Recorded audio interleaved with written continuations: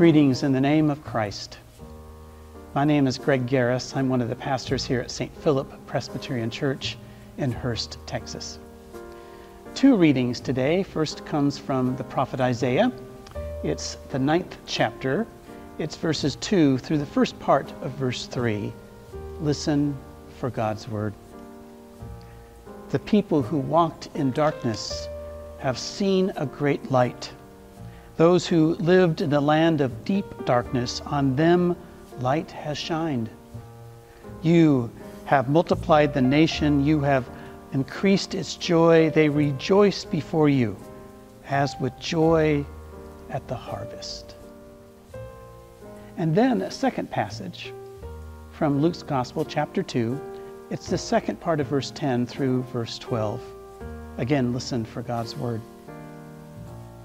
I am bringing you good news of a great joy for all the people. To you is born this day in the city of David a Savior, who is Christ the Lord. This will be a sign for you. You will find a child wrapped in bands of cloth and lying in a manger. And this is the word of the Lord. Thanks be to God. An angel said to the shepherds, it's coming. Christ's birth, Christmas. For us, we know there's no stopping it. It will come, the day when we celebrate Jesus' birth. There are some who think that when Christmas Day has come, that it is a relief. Finally, we get just to open the presents and enjoy. No more rushing, no more shopping. But Christmas, as you know, brings with it something more. It is a constant point, a point from which everything else is measured in life. Cadenhead Jr. writes about this in his book of daily devotionals. And he tells a story about writer Lloyd Douglas, who took violin lessons from an old man. And one day Douglas asked him, well, what's the good news today? Well, putting down his violin, the man stepped over to a tuning fork suspended from a silver cord, struck it with a sharp blow with his padded mallet fork, and said, that's the good news for today. That, my friend, the old violin teacher said, is the note A. It will be A all day yesterday, it will be A all day tomorrow, and it will be A for 1,000 years. The man continued. The soprano upstairs wobbles off key. The tenor next door flats his high notes, and the piano across the hall is out of tune. Noise all around me, noise. But that, my friend, is A.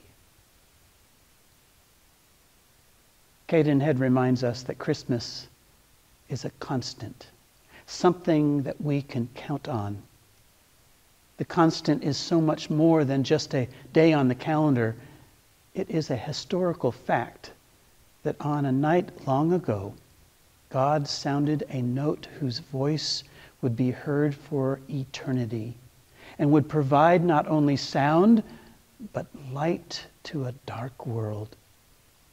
God initiated an act of love that would ultimately prove that love always has the last word. It is the constant, and you and I can count on it. For unto us a child is born, and he will bring with his birth good news of a great joy, not just this year, but forevermore. And for that, I say thanks be to God, and I invite you to pray. Holy God, may this Christmas that we celebrate in a few days remind us of the constant love and light that you give to us. Remind us that it is a constant point that we can count on always, of how you and your Son came to us through that baby born in Bethlehem. We pray in his name. Amen.